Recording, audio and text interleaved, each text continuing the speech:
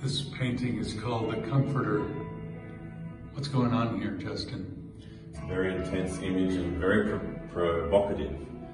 I feel that it would definitely speak to Israelis directly, especially people from Tel Aviv. It's actually from a street view image that I took from Tel Aviv of Google in the streets, and it was inspired by a post that I saw of a friend in Israel who had captured a picture of an IDF soldier sheltering a man and his child during the bomb sirens going off when rockets were fired from Gaza.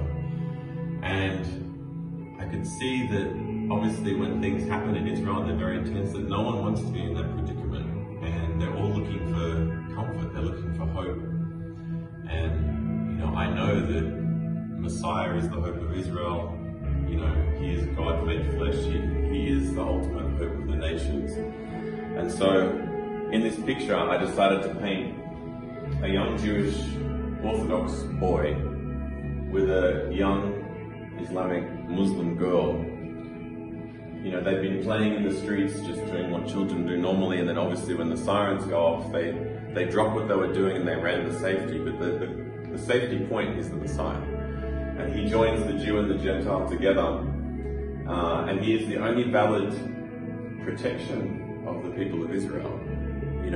From a kingdom of God perspective, it's what everyone's looking for. So it's a very striking image. And then of course, in the street, you have images all over the walls. You have, Schneerson, which is a considered Messiah by ultra-Orthodox communities.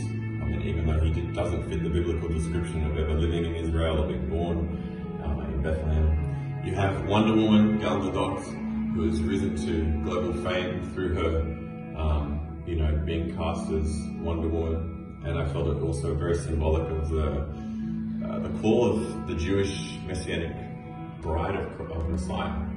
That at the moment God is really looking towards Israel, and He's doing a marvelous work over the nation. So it's kind of symbolic of her, and she's very powerful, very strong, and not to be reckoned with.